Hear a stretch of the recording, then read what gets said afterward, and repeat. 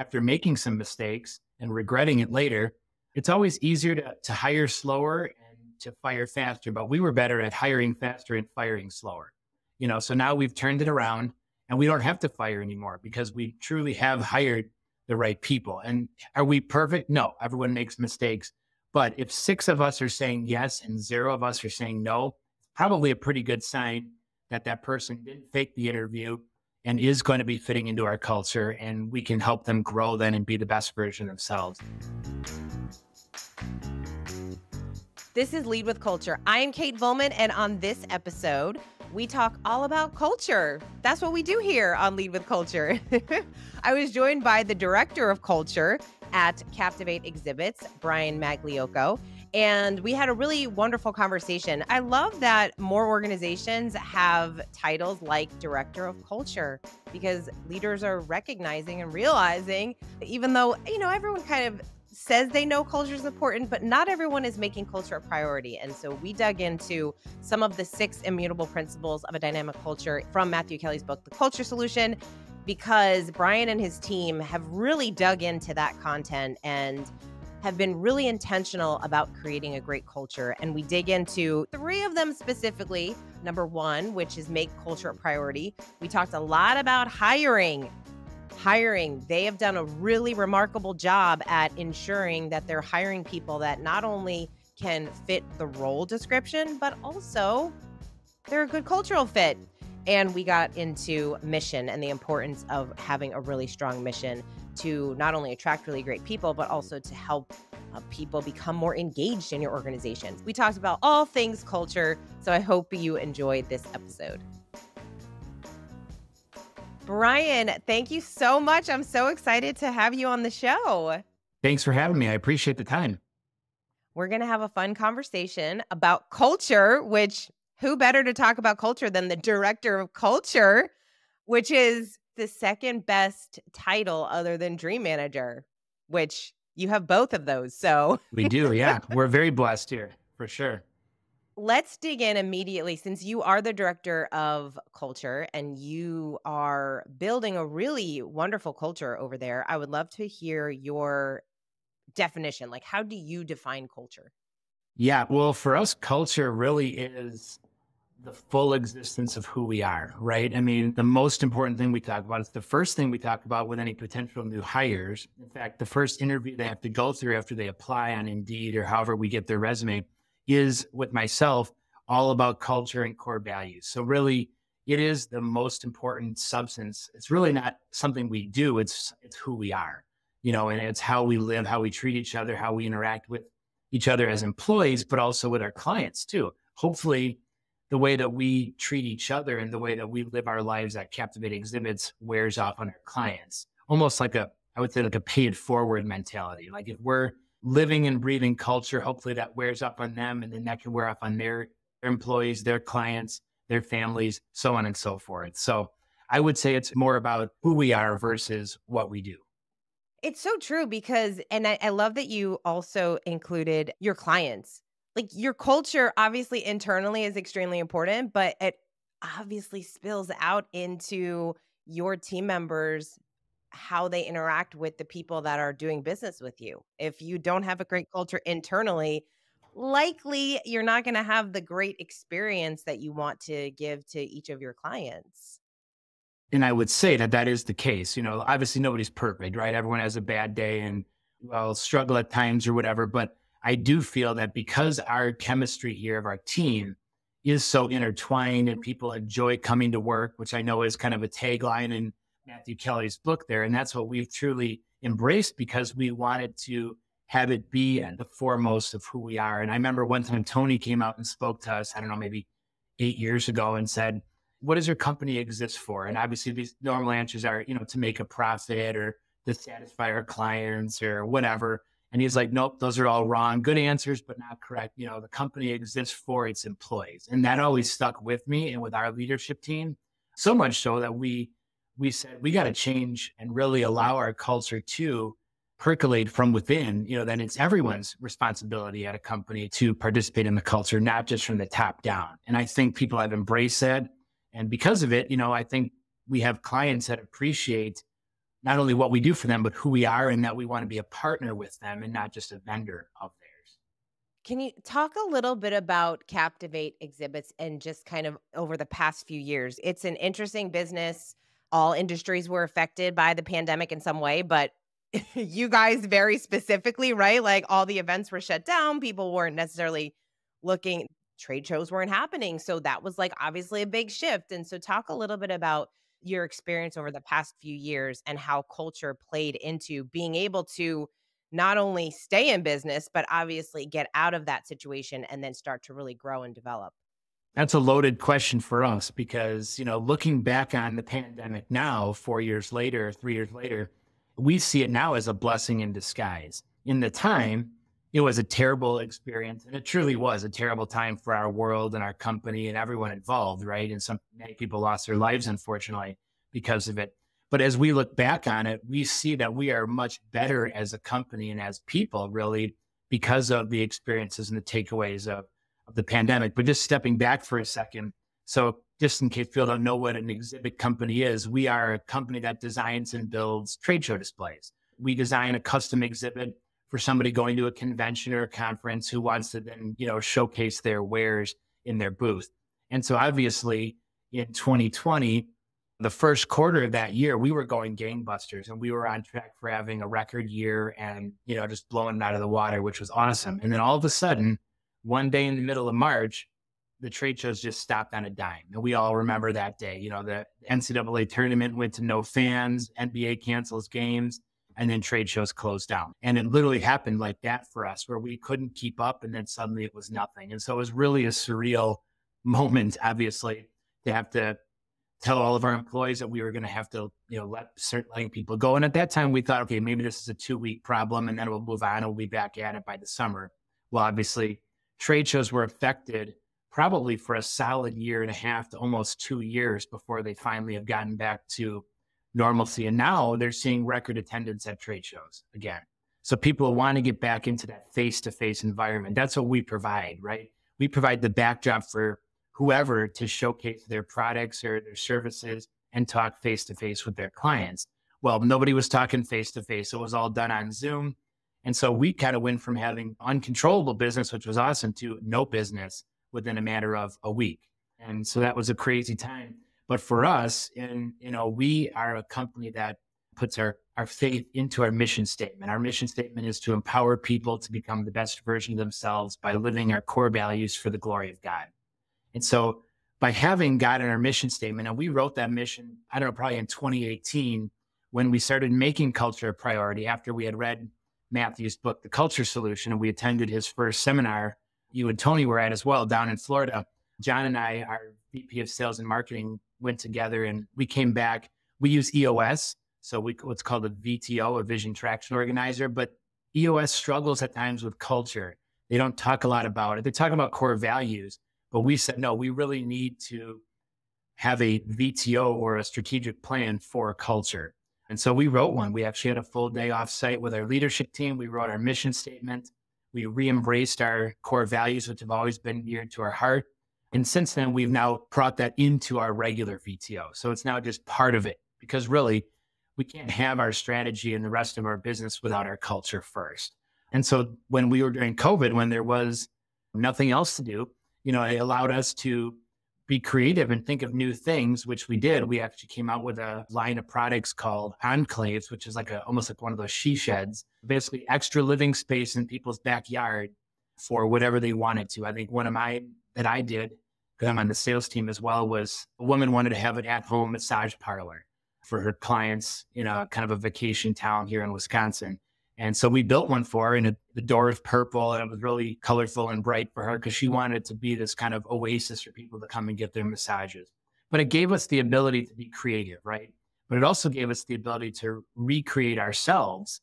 Obviously, we had to lay off almost every one of our employees, unfortunately, because there was no trade shows. And then when we brought people back, we kind of created new positions and we brought people back that fit into our culture. And since then, it allowed us to kind of rewrite some of our quality management processes. And we actually made hiring one of our QMS processes. So which is our 8 key processes that we always do the same. Hiring is one of those, and onboarding. none of the other processes are going to work if we don't have dynamic employees. And that starts with the hiring, because it's our obligation as a leadership team to make sure that anyone new that we bring in isn't going to affect the culture negatively, but hopefully just enhance it and grow it.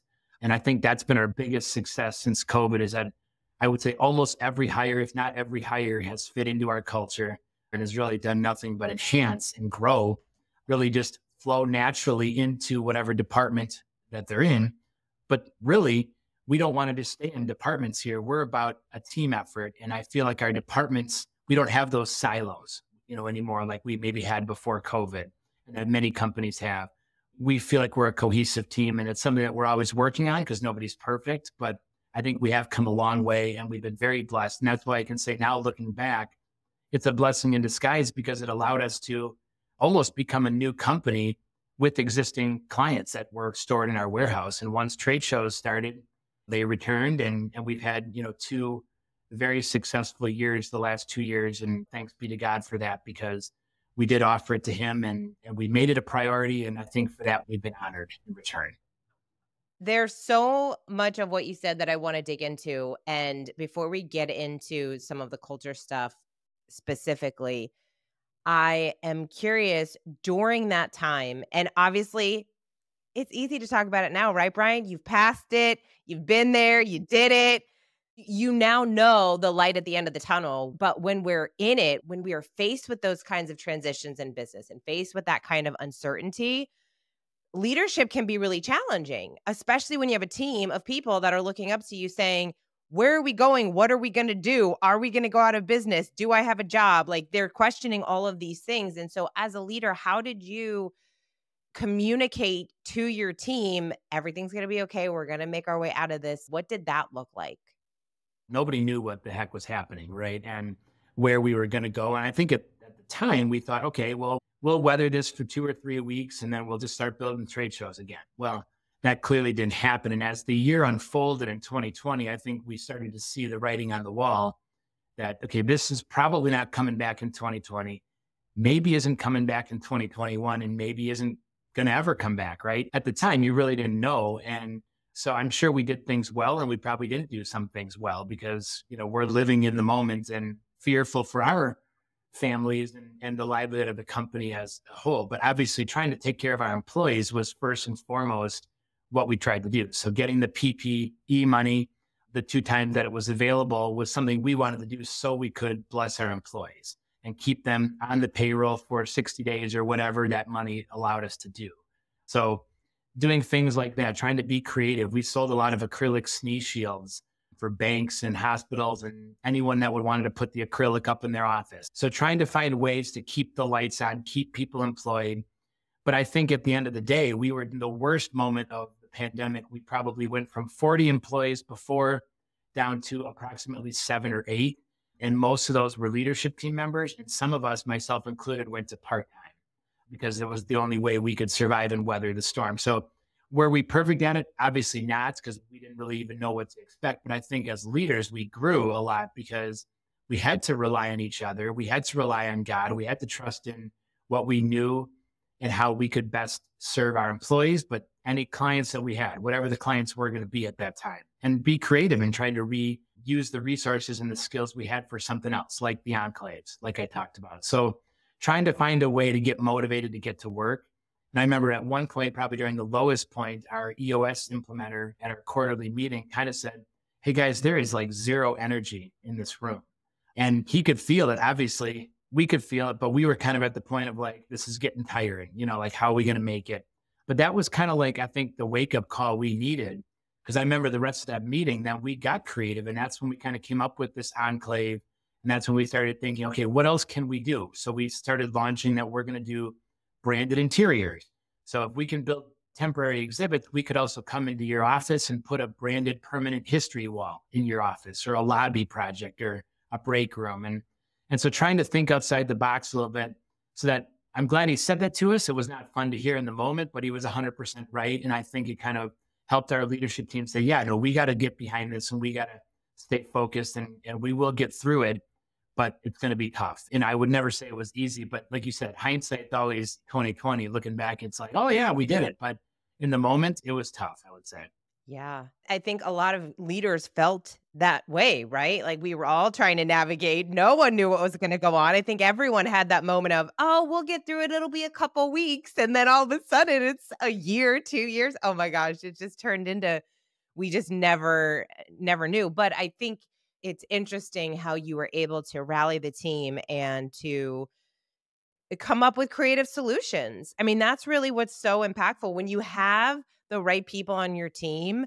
And also, I love that you invite third party people to come into your organization because those are the people that are going to call out that kind of stuff. Like, there's no energy. Where are we going? What are we doing? What are the real challenges that we're dealing with? And because of that, that pushes us to think a little bit differently, even in the standpoint of coming together and doing like a brainstorm. I always think it's interesting when some facilitators will say, okay, we're only sharing dumb ideas. What's the dumbest idea that you can share? Because it's almost like you're giving people permission to dream big, to think about the most outlandish things that would never work. And while most of them probably would never work, there are going to be pieces that somebody might have a great idea, or it would spark an idea from someone else and they're kind of making different connections. And so I think that's what's really interesting about coming together in a group during that kind of time is like really being able to leverage the time that you have, which is what you did. So when you were kind of sharing your journey and your story, there were two of the six principles that really stood out to me as you were talking. And the first one is principle number one, which is make culture a priority. You guys definitely decided to make culture a priority and make it something that was really intentional versus, you guys had a good culture, right? You're family oriented, you have great leadership, and now you've decided to take it to the level of, oh no, but we have to be even more intentional about it.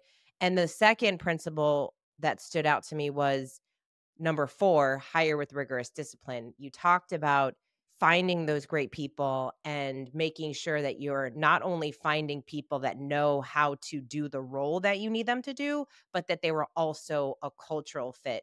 So, how did you edit your hiring process to start including more of those culture conversations so that you knew that you're hiring the right fit on both sides? It's actually started with making mission king. I mean, it's the second principle, correct? That truly is when we were able to turn it around, when we decided, okay, what's going to get us up in the morning? Are we going to get up in the morning every day to build a trade show exhibit? Sure, we can do that, but that's what we do. We came up with our own kind of version of the golden circle that start with the why, which is why we had to have a mission statement. And we kept saying, well, this is what we do, not why we do it. And why we do it is our people, making our people the best version of themselves. And tying in our core values because those are so close to our heart. So that was our, I guess, priority number one. And actually, one of the questions I ask in that culture interview, I just give them the mission statement and I ask them, now that you've heard this, what strikes you about that? And you can learn a lot about people and their initial response to that mission statement because I'm not sending it to them in an email and saying, think about the best crafted answer and come back to me. So you kind of catch people off guard a little bit. They're used to, different kinds of interview questions. And here we're asking them things about culture and values and mission and integrity. And those are hard questions to answer. And it's hard to fake that. And so I would say that's the first thing that we did was we kind of threw out our interview process or took parts that we liked about it. But then we said, okay, what we needed to do is, first of all, if you've ever done any interviewing or hiring kid, you know that you get about 1 million resumes. Put it out on Indeed or you work through a recruiter and you get all these people. How do you filter it out?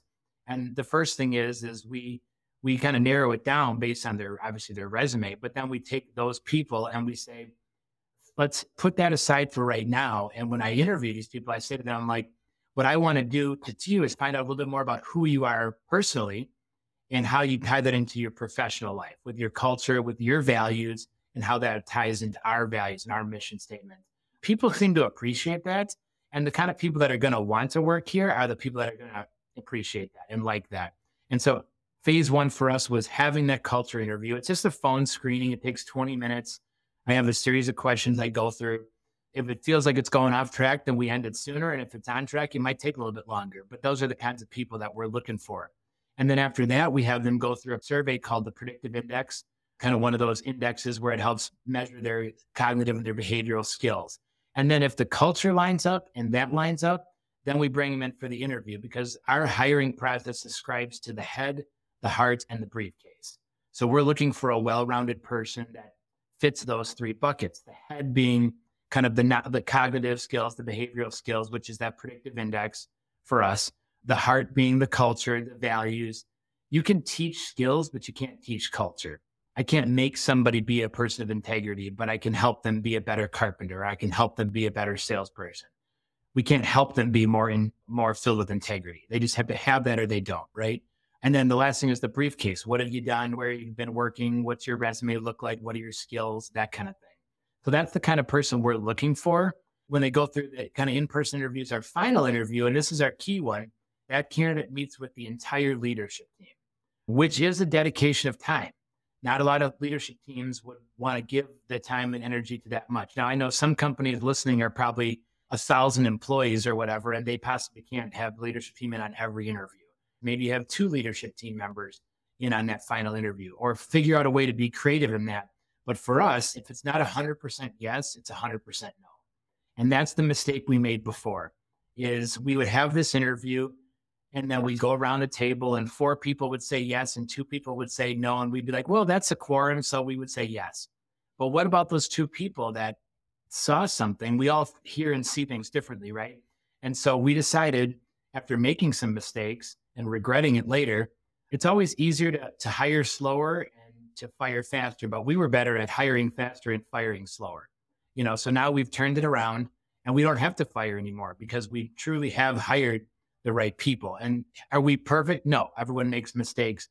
But if 6 of us are saying yes and 0 of us are saying no, it's probably a pretty good sign that that person didn't fake the interview and is going to be fitting into our culture, and we can help them grow then and be the best version of themselves. And so that's kind of the process we've drafted. And that is the rigorous discipline. We have the same process we follow. Sometimes we're a little bit slow on it. And what we're trying to do now is get better at speeding that up, not sacrificing the process, but moving it quicker, because there are so many candidates out there and there's only so many jobs, and the good candidates are going to go quick. So we're trying to get better at speed to market without sacrificing our process. What do you think is one of the biggest challenges that leaders have today in building a good culture?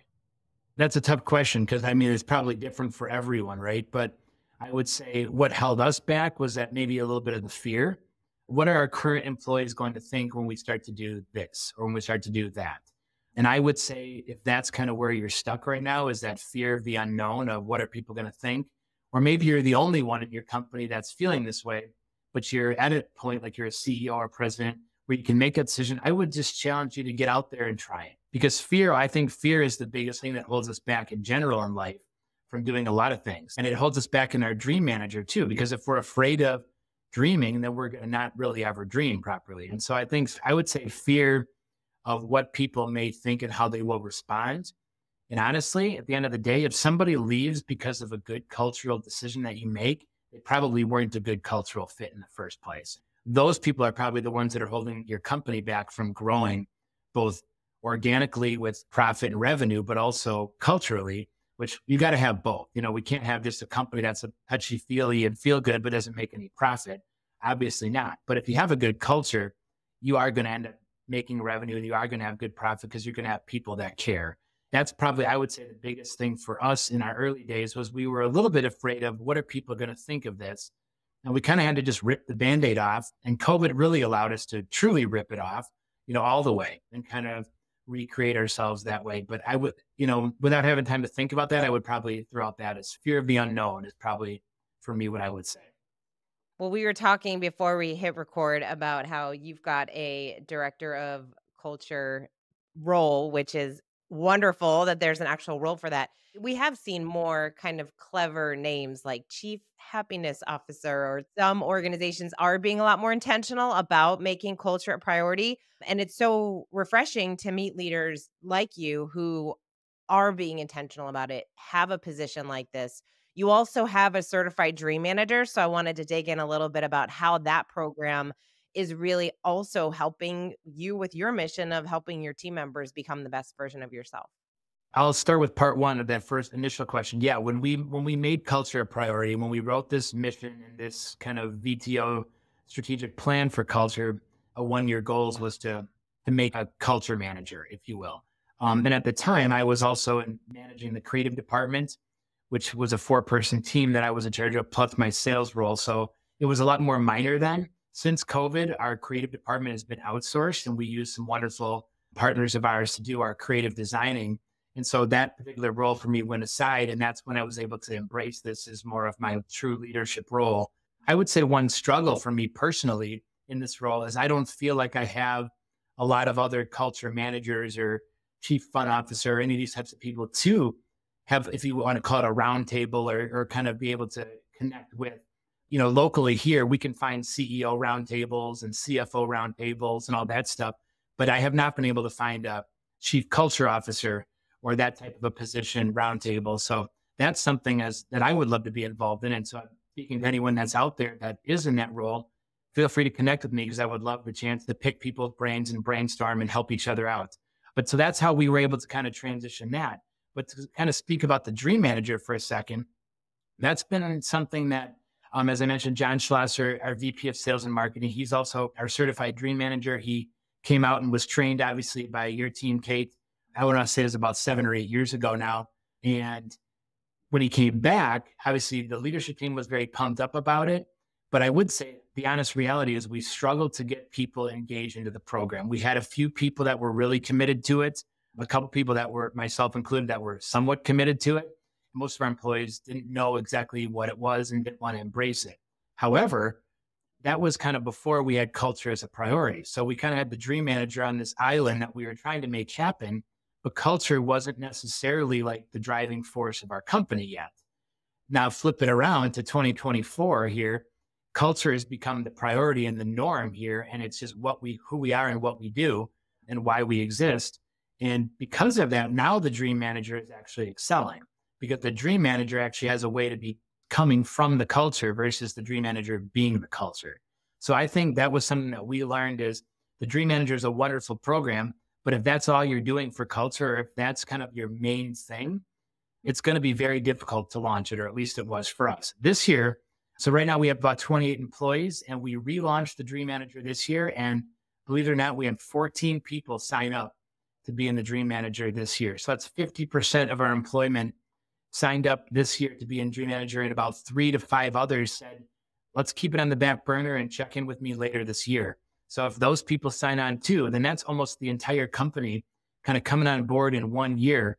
But in my opinion, it's because we led with culture, and the Dream Manager then naturally fits and helps people dream and become the best version of ourselves, which again ties right back to our mission statement.